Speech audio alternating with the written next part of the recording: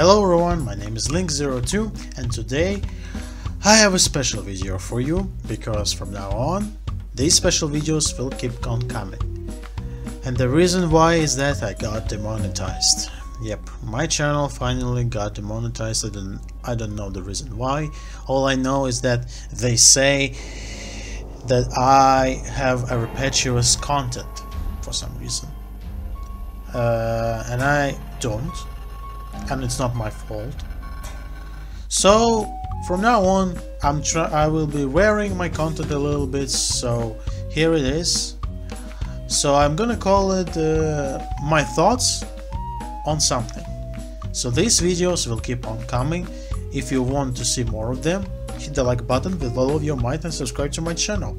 So the first thing for today is to express my thoughts on the newest trailer on the best game ever, probably the best game ever. It's called BORIS and the Dark Survival. All I know is that this game is not a sequel. It is not Bendy and the Dark Revival. It's like a fan game which will be free, kinda. But at the same time you have to pay like $1. That's all I know about it. What? So we're gonna watch this trailer and we're going to analyze it.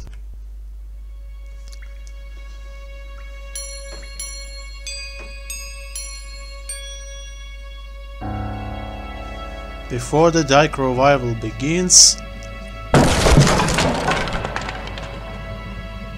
rediscover an old friend, Boris.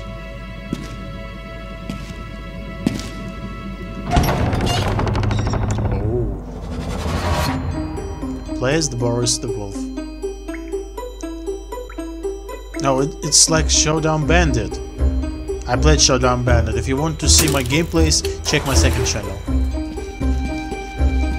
Oh, he runs the same way like in an original game.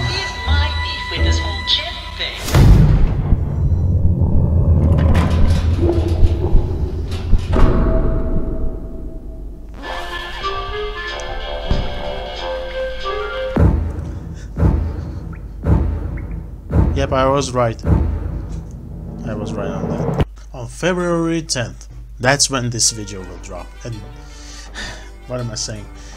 This game will drop on GameJolt, on itch.io, on Steam, and on Android.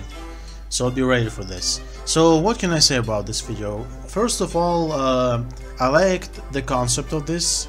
I enjoyed the fact that this Showdown Bandit looking type of game. Yeah, and I may have told you already that I played Showdown Bandit. I have 2 gameplays on my second channel. Go check them out. It's my gaming channel is in the description down below. Now the important fact that I enjoyed most is that there are so many secrets in this game. You have to wander around the studio, look for tapes, or even for the posters, etc, etc. And the final fact that made me amused is that they kept Boris's animation from the original Bendy and the Ink Machine game. Like, he was been running like this, kinda. And finally, I liked the ending. I enjoyed him dancing like this to the music.